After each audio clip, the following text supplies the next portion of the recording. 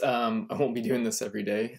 Certainly don't need play-by-plays every day on the portfolio, but you know, today being a Fed day and being the first day of the portfolio, I think it's kind of fun and interesting. So yeah, so you know, here's the rate decision. Market rallied initially, then actually sold off during the press conference, and then the Russell doesn't show it here, but ended up about 0.5%, so that was decent.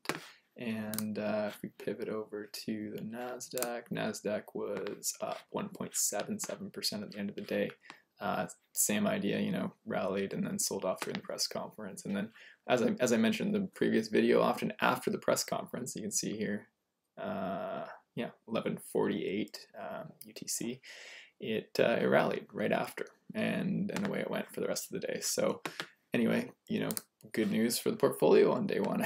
Even though we were red earlier, you know, significantly, end of the day, it's actually up five grand, and then the levered, of course, is up a bit more, up 6,700. And even over on the fixed income side, fixed income actually did well as well too. So yeah, you know, it's so changeable, right? And I'd mentioned before, you have to be comfortable with, you know, some red numbers in the portfolio.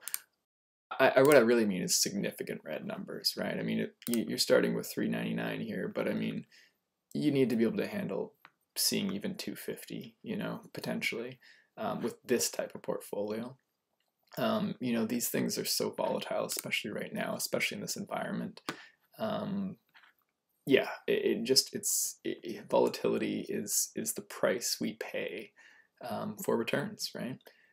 So we're seeing that day one, you know, down 4 grand earlier, up 5 grand by the end of the day. So anyway, I'll leave it there. Just a short note, and yeah, nice end to the day. So yeah, I hope everyone has a good evening, and we'll see you next time.